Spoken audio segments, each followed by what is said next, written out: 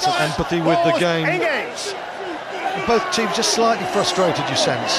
Highland more than slightly. Bonaire in control. Michalak, interesting, off the outside, Vincent Clerc! Oh, what a tactic!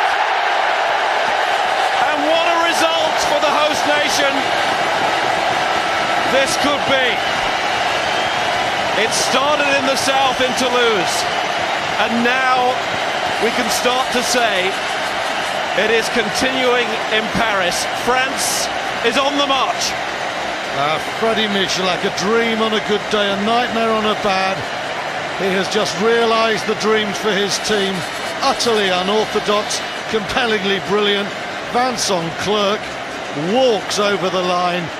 Mazot, a genius in his time, on the left of Laporte. Laporte cries to the French heavens, and Laporte watches his man Michalak deliver. Yes, he knows.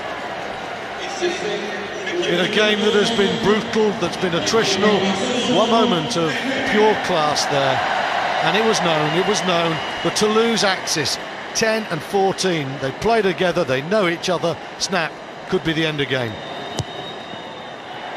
Al-Assad from out wide can't add the two, and that is a little bit of relief for Ireland, but the try could be a killer. We've got a quarter of the match to play. Off the outside of the boot, and haven't France looked so much more comfortable with the Toulouse back three and the Toulouse half backs?